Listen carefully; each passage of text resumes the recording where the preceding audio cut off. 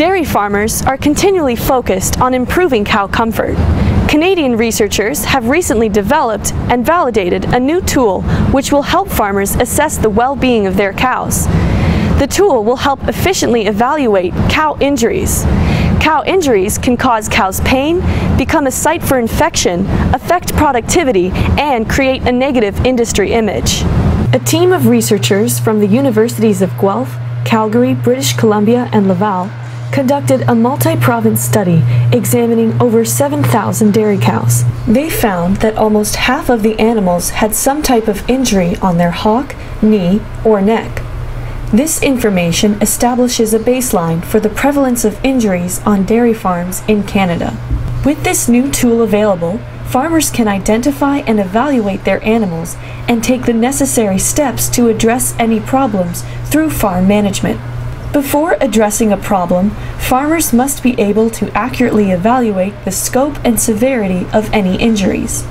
Supported by dairy farmers, a panel of experts, including veterinarians and researchers, developed a method to consistently document and measure injuries and animal well-being. A set of standard operating procedures, or SOPs, were developed so that farmers can systematically record the conditions of 3 common sites of injuries on cows: their hocks, knees, and neck.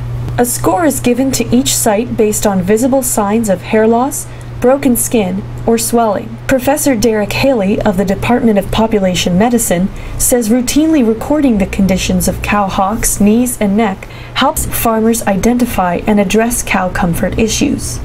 Injuries are a welfare issue for dairy cows, first and foremost because it affects how the animals feel. Secondly, it's a health problem for dairy cows. Cuts and scrapes can become infected, and those cuts can be portals for further infection.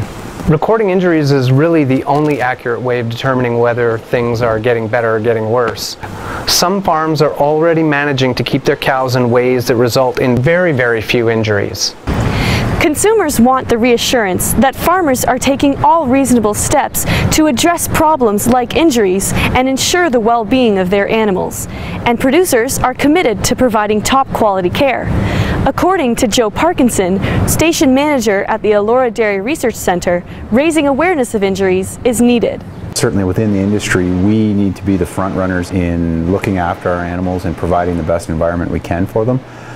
Consumers are getting further and further removed from the primary agriculture, so we need to educate producers to look after their cattle in the best way they can, and most producers do a great job of that. And we also need to educate the public that there are some things that happen, and this is why they're happening, and this is the steps that we're taking as an industry to improve that. Researchers found that bedding is a major factor in ensuring cow comfort and minimizing injuries. But, they stress, there is no single solution that will work for every farm. That said, cost-effective strategies to suit individual needs and lower injury rates are being implemented by dairy farmers like Nathan Becker. Yeah, you're in the barn every day and you notice things, and certain things you just kind of keep an eye on. Over the years, we've made changes, and at one time we upgraded to like a rubber 3/4 inch rubber mat. More recently, we put in a mattress. And it's good too to visit other farms, so you kind of know how you compare to others, and sometimes you see on things you can do to improve. Different things work for different people. Using the SOPs to monitor and record the injury status of dairy cows on a regular basis allows farmers to be proactive in finding a solution that works for them. The tool developed was well received by farmers. 70% of them responded to their assessment by improving their practices. Farmers can also talk to each other, their veterinarian, or other professionals to help them address the problems they've identified on their farm and make improvements. From the University of Guelph, I'm Elena Osborne, reporting for Spark Air.